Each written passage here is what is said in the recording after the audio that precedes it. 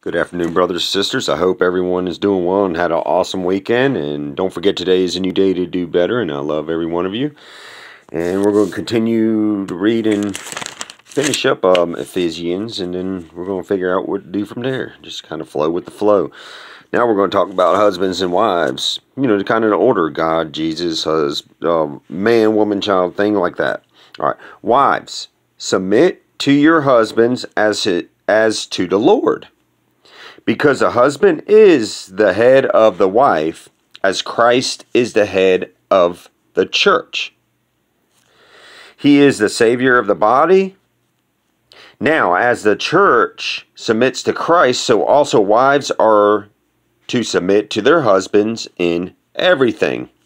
Husbands, love your wives, just as Christ loved the church and gave himself for her to make her holy, cleansing her with the washing of water by the word.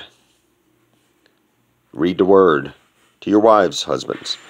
He did this to present the church to himself in splendor, without spot or wrinkle or anything like that, but holy and blameless. In the same way, husbands are to love their wives as their own bodies. He who loves his wife loves himself.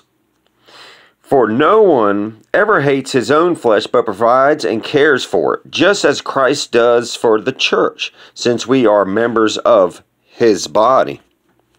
For this reason, a man will leave his father and mother and be joined to his wife, and the two will become one flesh.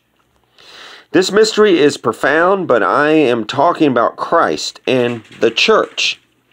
To sum up, each one of you is to love his wife as himself, and the wife is to respect her husband. And there you go, brothers and sisters. I love every one of you. I'll talk to you soon. Don't forget to like, subscribe, and share, and look in the description box where I'm reading from. And I'll see you soon.